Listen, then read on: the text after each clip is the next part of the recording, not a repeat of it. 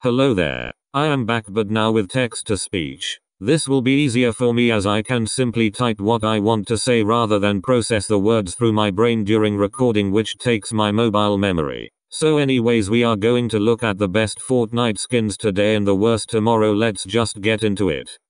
At number 5 we have a skin that is hated by the Fortnite community, but it's one of the best in my opinion. The skin is DJ Yonder. No, not Yonder from the Season 10 Battle Pass. No, I'm talking about the original DJ Yonder from the Season 6 Battle Pass. I do not understand why the Fortnite community hates this skin. Is it because of the Yonder skin? So anyways, it looks so good. Yes, the head can get in the way, but the dude is a DJ. What more can you love?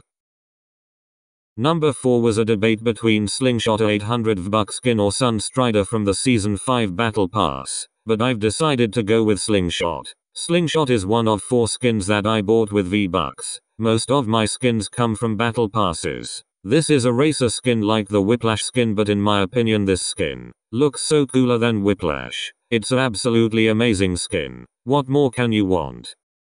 Number 3 is probably an overrated skin, and a skin milked by Epic. I am talking about Drift. Drift would be at number 2, but he was technically re-released in Season 9 as Summer Drift. Epic, I have a question. Why? Beach Bomber I can understand. There's many forms of Bright Bomber, but Drift is a Battle Pass skin. I'm not complaining. I'm just confused. But anyway, Drift is the tier 1 of Chapter 1 Season 5 with Huntress, who is decent and not a monstrosity the community make it out to be. He has unlockable styles like Carbide and Omega.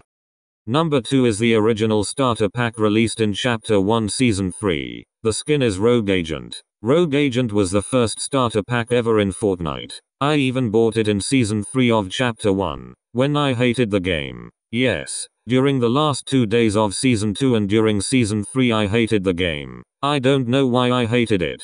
Oh wait, maybe because I loved Roblox during Chapter 1 Season 3. That may be why. But Rogue Agent looks like Master Chief from the Halo series, which is cool. He is the male counterpart of the Elite Agent skin from that season's Battle Pass. Now let's get to the best skin. But first let's shout out to some honorable mentions.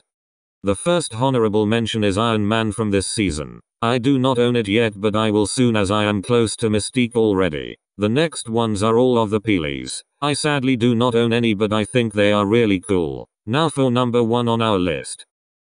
Number 1 is a god, I don't care what you all say. It's Omega. This skin introduced unlockable styles really well alongside Carbide. His pickaxe onslaught is great, but the best pickaxe list is a list for another day. His base level looks like Carbide a bit, but his max however. Now if that doesn't scream absolute god, then what does? And I'm fortunate enough to own it. Lucky me.